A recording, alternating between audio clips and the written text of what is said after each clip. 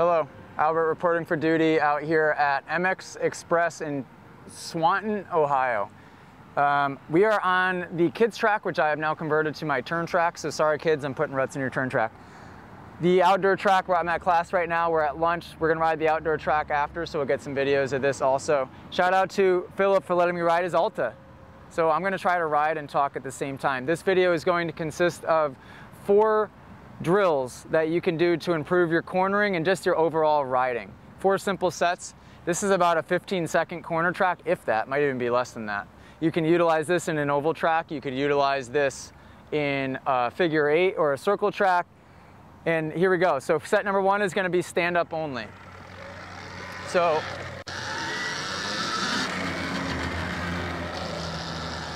stand up drill, we're really focusing on these feet, allowing that bike,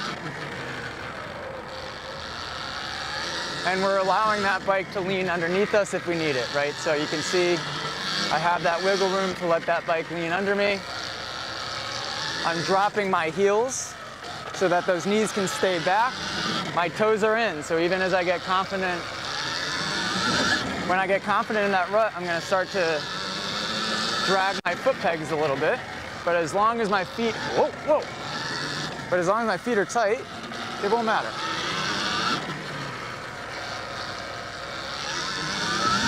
I'm not using any rear brake. I'm just using a little bit of front when I need it. The reason I don't use rear is because I'm really just working on this footwork, trying to keep these feet tight. No need to confuse the bike with the rear brake in a drill like this. So that's the stand up.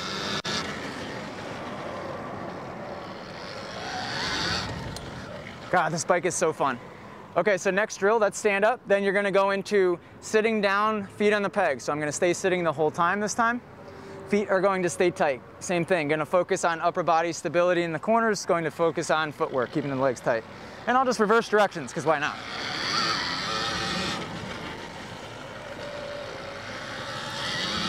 So same thing here. Whoa.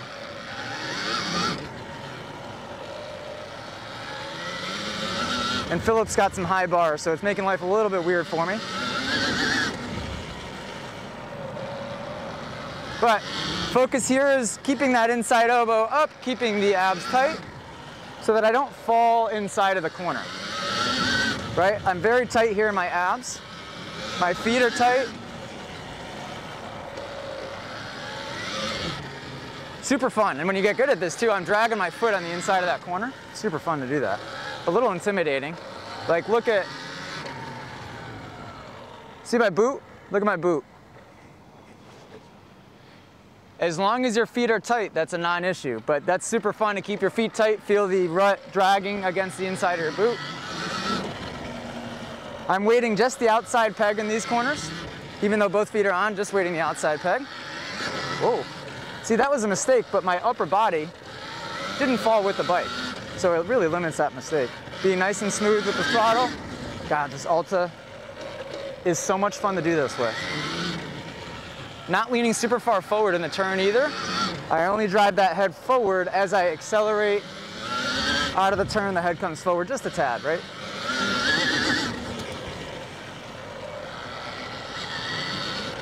That's what's cool. So these Altas will unlock a whole different level of, you could put this in the middle of the city almost if you wanted to. All right, set 3 now. This is my favorite, one hand. So the one hand is just simply going to, whoa, didn't mean to twist the throttle really there.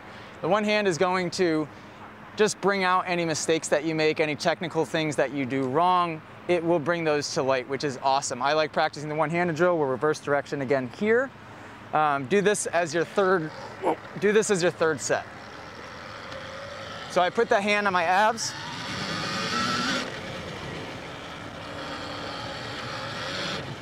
I don't know if this way is going to be more, yeah, this way is way more difficult. So putting my hand on my stomach here, this is going to reinforce just being squared up, and I can feel my abs being tight. This isn't old school, so I'm not sitting super far forward on my gas cap, right? Because this just wouldn't work. Sitting just a little bit in front of that neutral part of the seat. I'm re-gripping on the throttle so that when I twist the throttle, I don't accidentally chicken wing it. So this elbow stays up. And again, my abs are very tight. So what you notice is that my head does not fall inside of the bike. As soon as my head were to fall inside of the bike, that's when mistakes would happen. The reason why somebody like Jet Lawrence and Hunter Lawrence are two great examples that I use all the time, the reason those guys are so good is because they are so darn stable with the upper bodies, and it makes it so that they don't make mistakes in the turns. Or even if they dab their foot, they can get that foot back on, and it doesn't affect their upper body. My vision is looking nice and far ahead. I'm spotting a point, looking past it, spotting a point, looking past it. In these tighter 180s, you can see my head physically turn around, the bike will follow.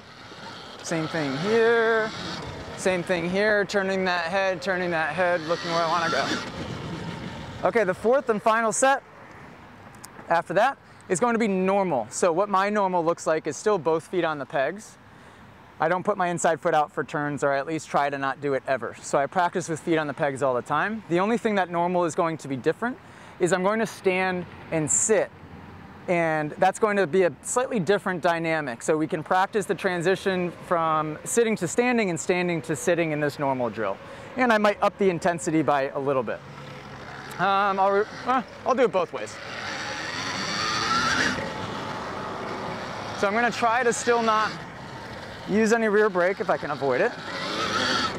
So through there, no point in standing, right?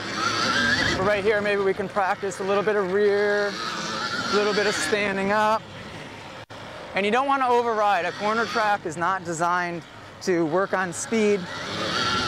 We just can up the intensity just the tiniest bit.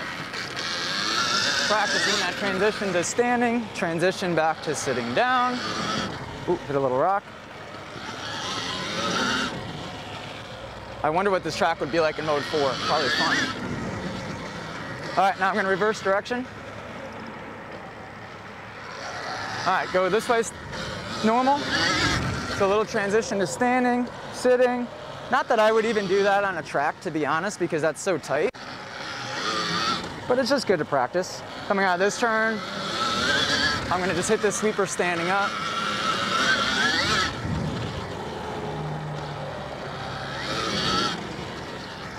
Oh, this rut is so fun.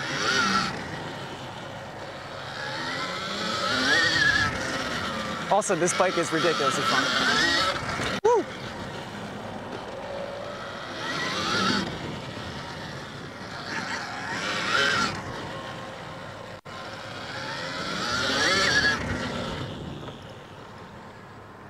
All right, so that's it. Those are your 4 sets to improve your overall riding and your cornering. Practice these anywhere. I mean, I don't know how long that lap time was, but it was darn short. You can place a track like this anywhere. I tell you what, and the Alta is perfect for it. Oh, it's so perfect for it. I love this bike so much. Can't wait to get mine back. All right, comment below if you guys have any questions. Comment below what you want to see in videos moving forward. Also, make sure you guys subscribe to themotoacademy.com. Click the link below. It's $15 a month. We have over 60 tutorial videos on there. The most in-depth masterclass that I've ever seen, and I think has ever existed in the sport of motocross. So from first-time riders, amateurs, advanced, pro, every single level, we have videos built out for you guys. You can also send your riding videos to me directly through that app so that I can analyze your riding footage. Pretty amazing. And it's only $15 a month. It's a lot of work for me, but I want to be as involved with you guys as absolutely possible. So if you want to support the channel and you want to improve your riding, do that. That Black Rifle coffee got me fully torqued this morning, dude. I did this in one take. I don't even think I have to edit or cut this. I didn't make one mistake, just one time. Boom. All right, thank you, Philip, for the bike. Thank you, MX Express here in Ohio. Fun day. I'm gonna go finish class. Toodaloo.